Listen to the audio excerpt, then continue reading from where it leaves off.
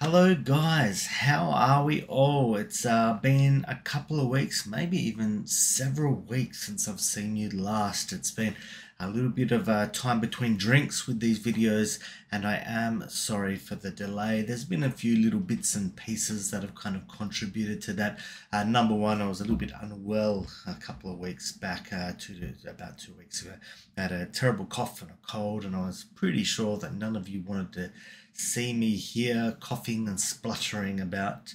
So I did kind of say, well, let's just take some time to sit back and get a little bit better. As my wife's birthday, my beautiful, lovely wife, and we went down to the coast, which was really, really fun. But that took away another extra week-ish out of my time. But we're back now. I'm back here again. It's been a while, but to that, I want to continue the series that we started before, which is the next in the top figs in the world. And for those that are playing along at home, we had the number 40 to number 21 is the first video. We had then the number 30 to number 21, and today we're going to be looking at the number 20 to number 11 figs, top figs in the world. You might notice I'm not in the grow tent today as I was in my last videos. As things in Canberra move along, we're starting to really solidly get into spring. So when I put that first video out, we hadn't even had a single day above 20 degrees. In fact, we didn't even hit 20 degrees at that point Celsius. As we speak today, the majority of days are above 20. We've got no frost days on the calendar. It is really, really warming up out there. Now, the rule of thumb for Australians are if you want to do things like plant your, well in Canberra at least, plant your tomatoes out and do things like that, we have to wait till Melbourne Cup Day, which is next Tuesday, because that generally signals the last day of frost for Canberra. But we've been a little bit warm in the last week or 2 weeks, and I haven't had to worry. So I've started to move all of the figs out of the tent.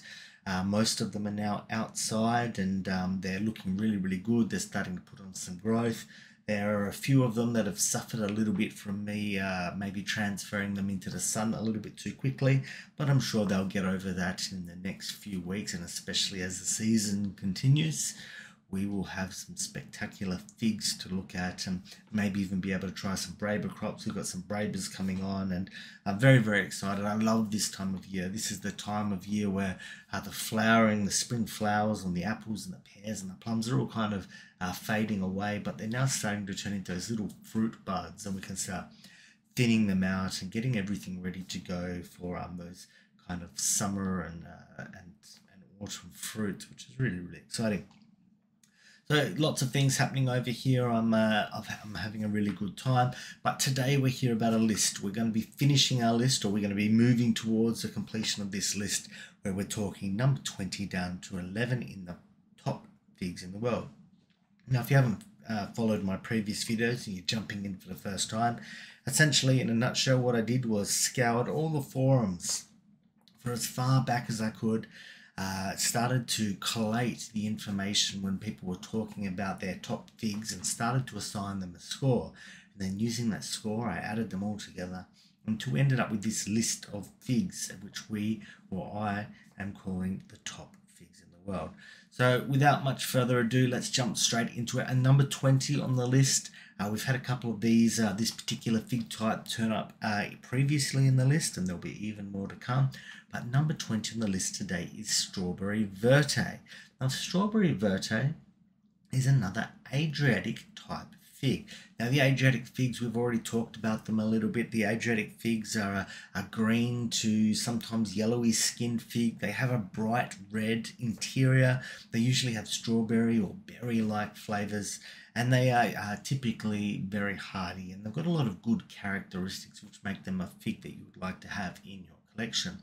Now, this particular fig was discovered or was introduced to the community by John Verdick.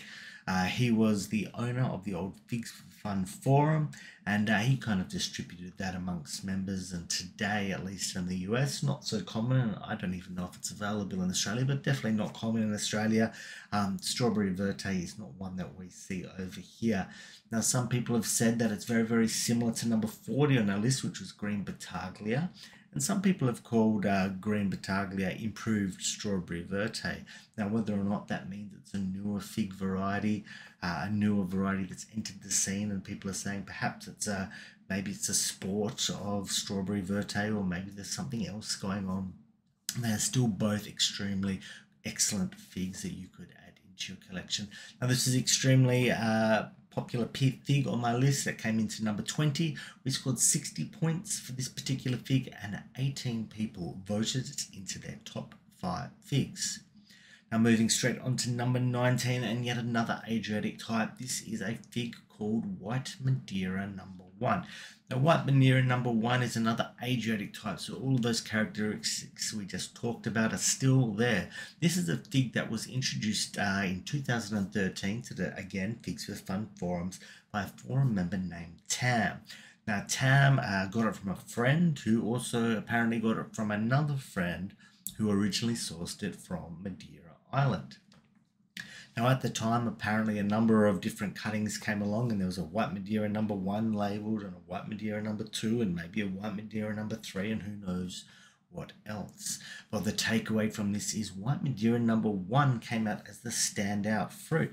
When it started to fruit and they tried the flavours, it was very clear that it was an excellent tasting and visually beautiful fruit, which kind of was then populated throughout the forums and is one that is today extremely famous.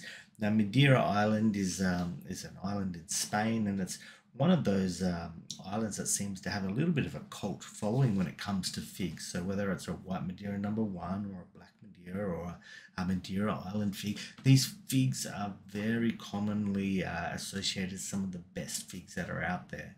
So this is a fig with a small to medium fig, obviously green skin, deep red interior, strawberry to raspberry to strong berry-like flavours. Very excellent fig. Some people say with this particular fig that it is extremely rain resistant and it can take a lot of rain, but then on the opposite side, a lot of people are saying that it isn't actually rain resistant at all, and even a small amount of rain will cause it to split. So whether or not they're talking about the same fig, who knows? It's one of those things, and it's a common theme. Now, we're going to see throughout our list today where we have figs that potentially have a number of synonyms and a number of names describing potentially different varieties, talking about that have been named the same fig, or the same fig that have been propagated out to many different names. It's as the list goes up and we start to become closer to these more and more famous figs, this becomes more prevalent. This particular fig, though, White Madeira number 1, came in our 19th spot. It scored 62 points on our list and had 19 people vote for it in our top 5 figs. And moving straight on to number 18, we have one of those figs that I just kind of alluded to, a fig that has a little bit of a questionable history, potentially some misnaming in there, potentially some synonyms, and this fig is called Latarula, or Italian honey. Now, this fig, although being called Italian honey, seems to have potential origins back in France. It seems to be synonymous, or is possibly synonymous, with a French fig called White Marseille. Now, White Marseille, if you've watched my previous tasting videos, which I'm 100% sure all of you have done, was a very poor performer for me this year. Now, Australia is a little bit finicky in our figs. We don't necessarily have the collection of great figs that you would have over in the US or potentially in Europe. But the White Marseille that I had, although being a young fig, was very disappointing. The story with this particular fig, though, Latarula, Italian honey, maybe White Marseille, is that there was a nurseryman. His name was Mr. B.R. Amend, and he owned this nursery, and he had some Italian visitors through. And these Italians were touring the nursery, and they came across this fig, this white kind of honey-style fig. They tried the fig, and they turned to him, and they said, "This fig seems very, very similar to a fig we have back at home called Latarula, which means white honey." And so when you are faced with this, when you're a fig seller, and maybe it's a little bit of a cynical take from me, I'm not sure, but when you've got these kind of opportunity in front of you, when you're selling a fig like White Marseille, which is also a synonym for the fig Blanc, which is very highly likely this is the fig Mr. Armand had, and then some Italian guests come along and say, well, this is very, very similar to Latarula, the temptation there is to sell them as maybe both. Because if we sell them all as Latarula, well, you're not likely to buy 2 Latarula trees or 2 White Masai trees or 2 Blanc trees.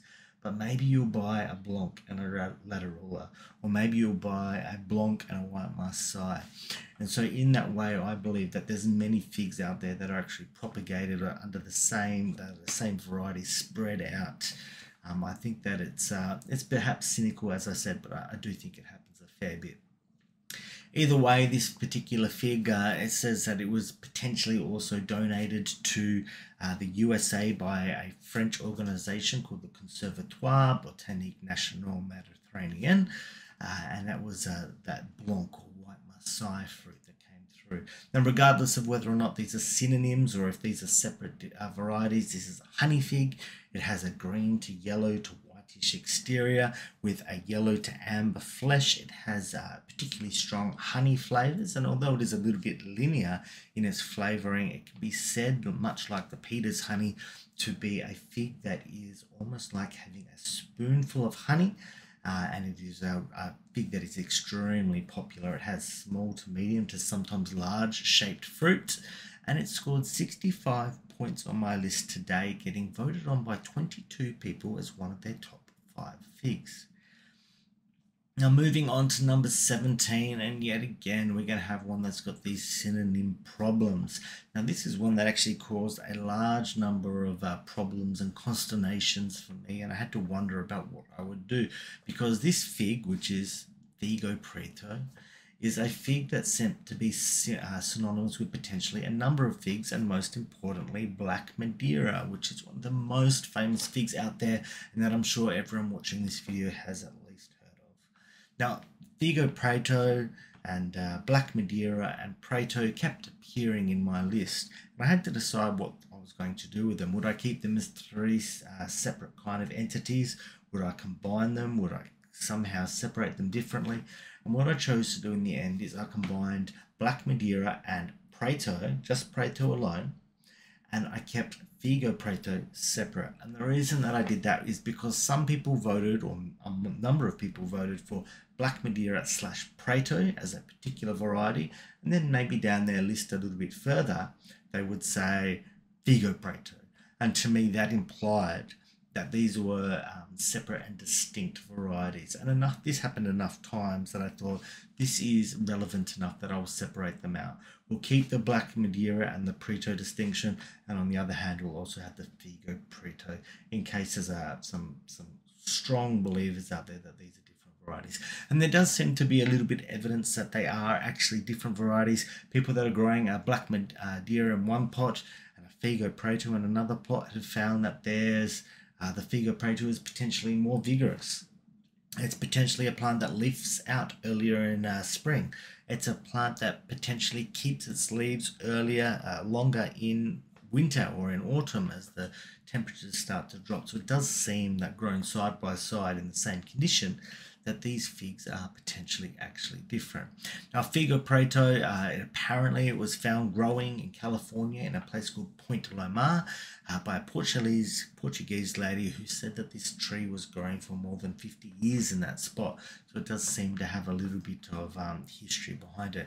Now, another interesting thing about this particular class of figs, which is the Black Madeira, this Figo Preto or Preto, none of these varieties actually exist as a variety that's common in Madeira Island in Spain. This is a variety that seems to be potentially a marketing gimmick in America, where this may be the lineage has been traced back to Madeira Island, but there isn't actually a fig of that variety on the island, so it's been renamed and kind of reintroduced to the market under this kind of new name. It's a dark fig, it has red interior, it has strong to complex berry flavours in there. It's said to be an absolutely delicious fig, so it's definitely one that's worth trying if you can get your hands on it. It scored 68 points on my list. It's in the 17th position and it was voted on by 19 people. And moving straight along to position 16. Now in 16 we have a fig That is another Mount Etna type fig. Now, if you've watched my previous video, you would have seen a few Mount Etna varieties appear. And Mount Etna, from as a refresher, is an island in Sicily. It has a little bit of a microclimate going on, where the figs that grow on Mount Etna are perhaps exposed to a cooler microclimate and are thus a little bit more hardy, and they share a whole bunch of characteristics with each other. Now, the red Lebanese variety that we're talking about here is the Bekaa Valley variety. And there are commonly different red Lebanese varieties out there. The second most common variety is the Bass variety of red Lebanese. Now, this particular variety, though, the Bekaa Valley one, is the only one that's considered a Mount Etna type. And this particular fig was introduced by another forum member named Marius in 2012, who brought it across from Lebanon. It's a dark fig. It's a small to medium-sized fig. It has red to deep red interior. It is a cold hardy fig that's resistant to splitting, and it has strong berry flavours. It's said to be a very, very early ripener as well, and it ripens earlier than even some of the other very early types such as Ronde Bordeaux, and is a very popular fig for those reasons. Now, I've found in my list that this particular fig has started to appear more popular as an increased popularity since around 2018 and onwards, and as that time has gone on, it has developed more of a following, but prior to that it seemed to have been relatively unknown. Now, red Lebanese Bekaa Valley scored 71 points on my list, voted on by 20 people as one of their top 5 figs. And moving forward, the next fig on our list is another French fig, and this particular fig has been named after the shape of the fig. Now, this fig is called Long d'Août, which is a French name meaning long of August. And it's been named this because it has a particularly pronounced shape, particularly in the Braber crop. It has a long extended fruit. It's a very, very large Braber, and it can sometimes exceed 100 grams for a particular fruit. This fig is said to be synonymous with a fig called Nordlands, which is very popular in which is very common in Northern Europe. And some people again said that these are distinct varieties, but at least in my research, I've found that enough people have combined them together as the same fig that I've combined Nordlands and Long d'Août as the same fig. And this is potentially a very, very old fig from around the Versailles region in France. It's got documentation back as far as the 1700s, and our old mate Ira Condit has spoken about this fig, although he is not very praising of this fig. He said of the Braber crop that is a little bit insipid, and that the main crop is also not very interesting. This seems to be a little bit of the opposite of what the general crowd out there think about this particular fig. However, saying that although it's a honey to very light berry flavoured fig, it does seem to be a little bit more interesting than perhaps some of the other honey type figs out there, being a little bit less linear and sometimes having some interesting flavours such as apricot or even mango in the fig flavour. So Long d'Août is one that appeared over and over again on my list. It's an extremely popular fig. It scored 81 points on my list and had 25 people vote on it as one of their top 5 figs. Now, moving on further, number 14 is a fig that has, again, interestingly different descriptions based upon who was describing the fig. Now, the fig is a sheer black, and it is said that it is potentially a very old fig.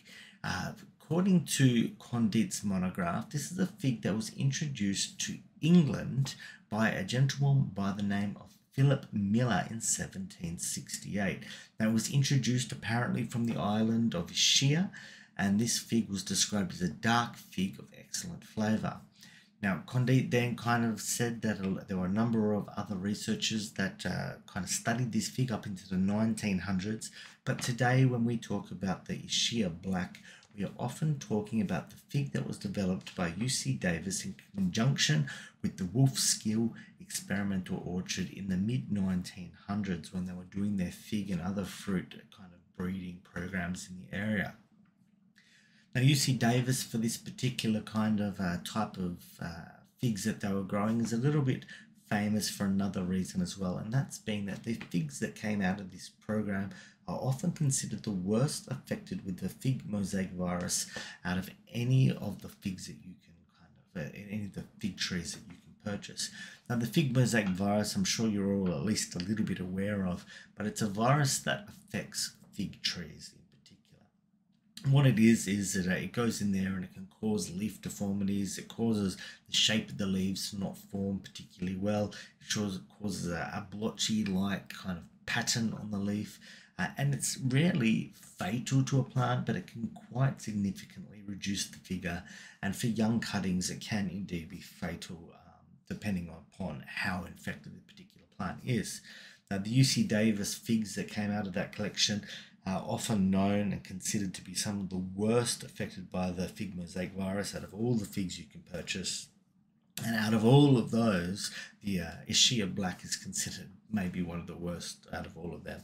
It's said to be a little bit lethargic in its growing, and some people say that it should be grafted onto a more vigorous rootstock to kind of help overcome the stunting that is being caused by this virus. And that's interesting because back when Condit was studying this particular plant, he said it was a very vigorous plant. He said it was a tree that grew quickly in an upright form, and he didn't describe any of these kind of lethargic kind of things that has been coming out of the UC Davis breeding program. So another interesting thing that comes from the UC Davis program is that these particular figs of the Ischia Black have a reddish petiole, which is the part of the leaf which joins down to the stem, like a reddish brown color. Condit didn't describe this, although he did describe that the leaf, the bud tips had kind of a reddy brown kind of appearance. So whether or not these are referring to the same thing, I'm not sure. Either way, the Ischia Black today is still rated as an exceptional plant if we can get over that kind of potential lethargy from the fig mosaic virus. It has a dark black skin. It has a deep red interior with a nice complex berry flavour. I have some plants out there, some Ischia Black, and they are amongst the best in my collection as well. So very, very pleased about this particular plant. This fig scored 85 points on my list, being voted on by 24 people as one of their top 5 figs. And moving into the 13th position. Now in 13 we have one of perhaps the most recognizable figs of all.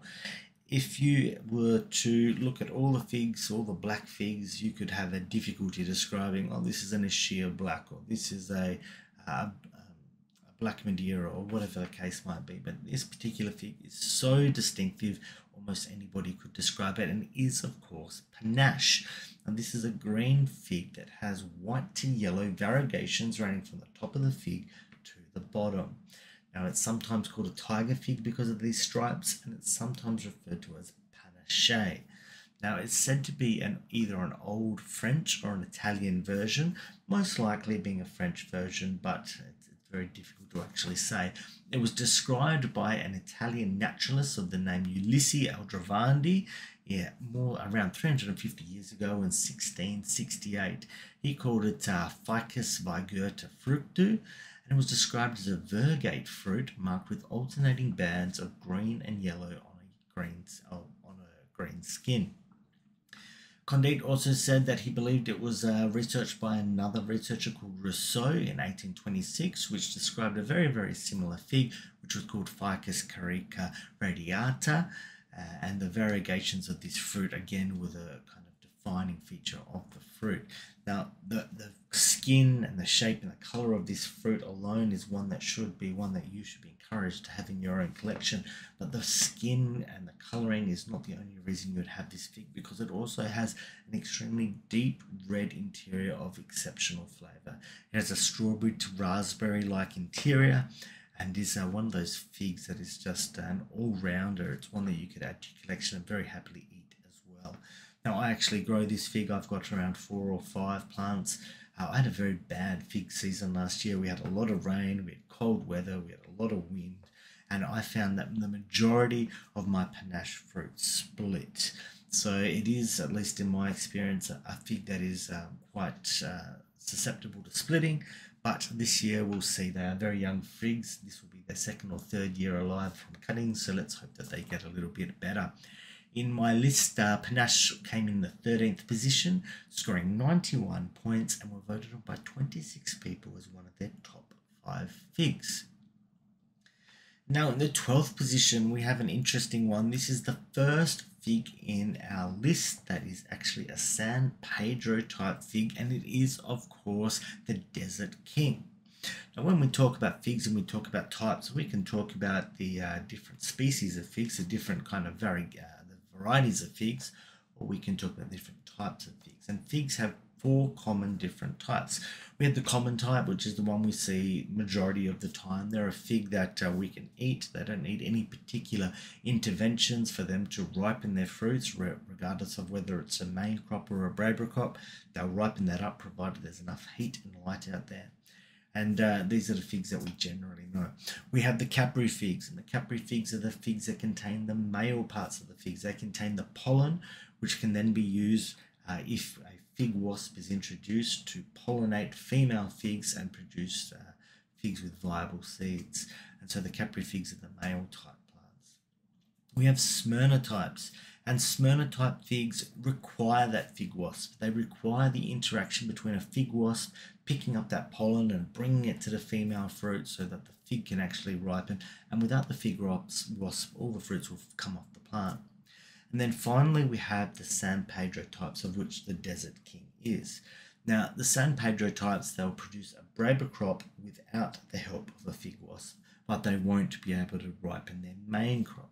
And what this means is if you're in a kind of region that has short summers, maybe you aren't able to ripen a main crop fig, then a Braber crop is really, really important.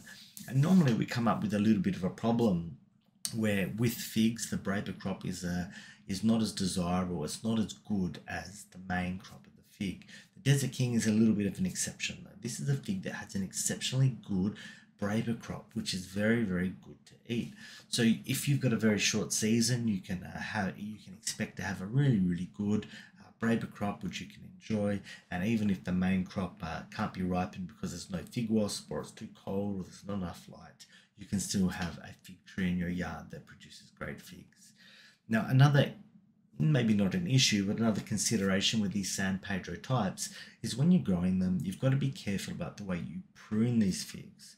So if you prune them as you would a normal common fig, where we might prune them down quite harshly to keep their size limited, maybe to keep their shape to a specific size or form, with the San Pedro types, the Braber crops will only grow on the second year it would. So if you trim it down too much, you'll actually chop off all your Braber crops, and then unless you've got a fig wasp in your area, you'll also have all your main crops drop off. So sometimes they get a little bit of a bad name, these San Pedro types. The Desert King, however, is an exception. As I said, the Braber crop is great, and if you prune it correctly, you should expect a number of fruits. This is a fig that was discovered around the 1920s and the 1930s, growing in Madera, California, and they're usually a medium to sometimes large to occasionally very large fruit. They have green skin with a reddish interior. They've sometimes been said to have a honey berry flavour, and some people have said they're actually quite unique in their flavour, having almost a watermelon-y type flavour in there. They're a very, very popular fig. They're very, very common, and I've got one growing, and I really hope that this year it puts off a fruit, but we shall see. Probably not, because it'll only put off a main crop for me, at least, being a cutting this year. I don't think I have the fig wasp in my area. This particular fig scored 98 points on my list, with 24 people voting it in as one of their top 5 figs. And that brings us to number 11 on our list, the final one on our list for tonight, the final one before we get into the top 10 in our next video. And this is another Mount Etna type. This is another French fig, and it's called Malta Black VS. Now, this particular fig is a fig that was said to have been brought across the US at the end of World War II, around 1941 to 1942, by a soldier who then brought this cutting to his mother, and then this was then presented by Herman II to the forums, to the Figs for Fun forums again, and he kind of propagated it and sent it out there as another great fig for the community to enjoy. Now, the name Malta Black VS stands for the actual initials of Herman II, and considering he put his initials in the name, I'm sure he's happy for his name to be out there, although I'm sure I'm going to butcher his name, but his name is Vasil Sorugio. And if that's wrong, and if someone knows how to pronounce that better, chuck it in the comments below. I won't screw it up next time, probably. This is a great fig. It's another Mount Etna type, so it has the small to medium figs. It's a black fig. It has a red to deep red interior. It has berry to complex to intense berry flavors. It is extremely cold hardy. In fact, this particular fig is cold hardy down to around -17 degrees Celsius or 0 degrees Fahrenheit.